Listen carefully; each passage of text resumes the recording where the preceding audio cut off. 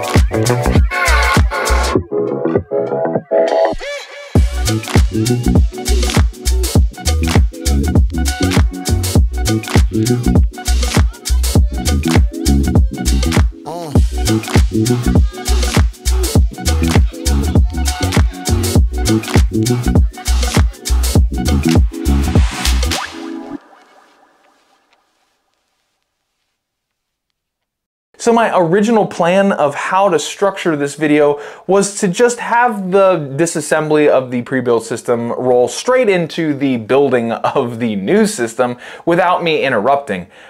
But unfortunately, we ran into an issue.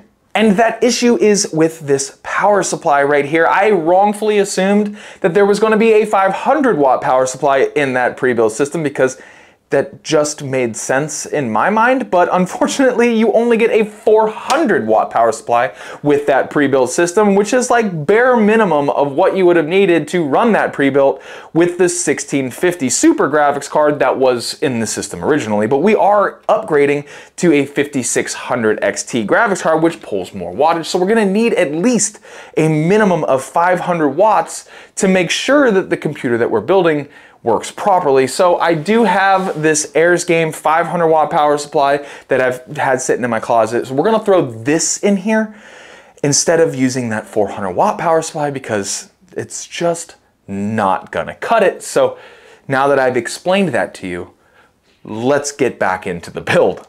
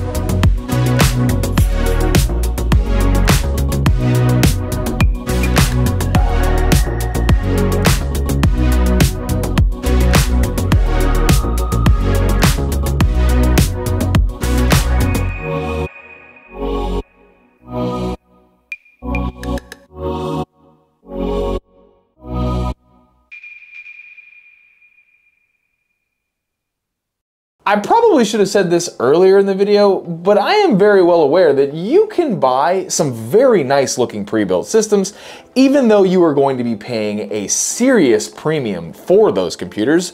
And because of that premium, that's why you find that the majority of pre-built systems that are bought look like how this system used to look.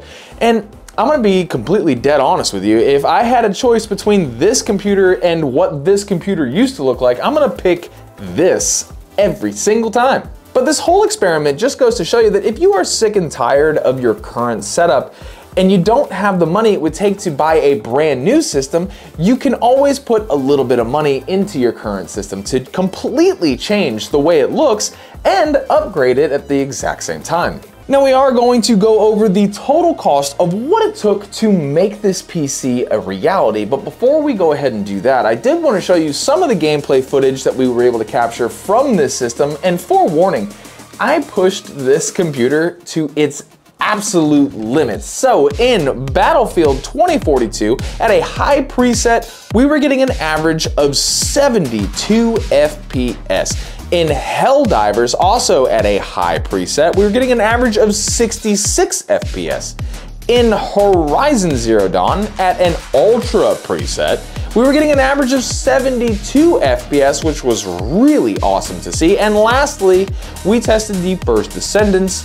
And even though this game is a very intense game to run, at a high preset, we were getting an average of 56 FPS. Now, like I said, I pushed this system very hard, and I was playing some pretty intense games, and I had the settings set pretty high because I wanted to really see how far we could push this older hardware, and the system did not disappoint. We were able to get extremely good gameplay at extremely high settings, and the gameplay looked and felt really, really great. Now, there are a couple things that I did want to address about the system that I'm sure somebody in the comments has already said. Starting with the 10400F CPU, it does not need an AIO. I put an AIO in here for selfish reasons. I kind of just wanted to see just if you could put it in here and how much space we really had left over at the end.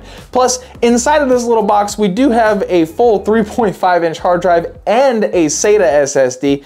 We really crammed a whole lot of hardware in such a tiny box. And the other thing I wanted to say before we get into totals is the cable extension. It is just a leftover cable extension that I had sitting around, so I'm trying to get rid of those cable extensions because I have so many of them. So that's free. I'm not adding that into the total cost of the build just because I gotta get rid of them. I have hundreds of them. But now that I've mentioned totals, let's go over the total cost of what it took us to transform that ugly pre-built into this beautiful gaming PC right here. Let me grab my phone because all of my totals are on my phone. So for the original system with the 1650 Super, I was able to pick that up on Facebook Marketplace for only $220, which is a pretty decent deal for the hardware that we got. And I sold the 1650 Super for $70, and for $70, I picked up the 5600 XT, which gave us a pretty decent graphic performance increase. And for everything else, the case, the RAM, the AIO, the unexpected power supply change, it cost me $229 to transform that pre-built system into this. And that brings our total to $449, which puts us over budget by $8. It really sucks that we are over budget, guys. I was so disappointed when I pulled out that power supply and saw that it was only 400 watts. I mean, it really just goes to show you that when you buy a pre-built system like that, they are giving you the absolute bare minimum of what is required to make that system work.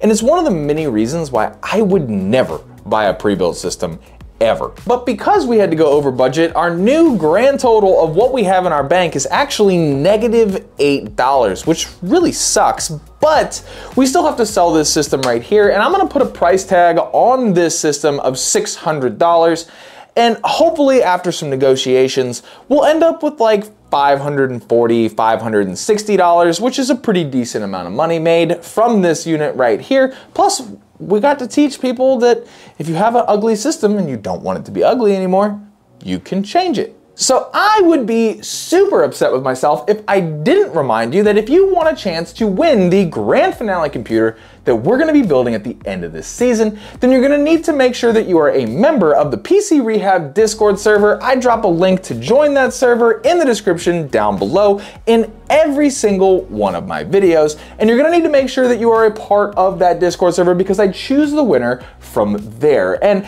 I would be super, super mad if I didn't say that if you had a little bit of fun here with me today, then go ahead and hit that subscribe button as well as the like button. It helps this channel out tremendously. And I would be super, super, super mad at myself if I didn't say that no matter where you are in the world, I hope you're having a wonderful day, and I'm gonna see you right here for the next video.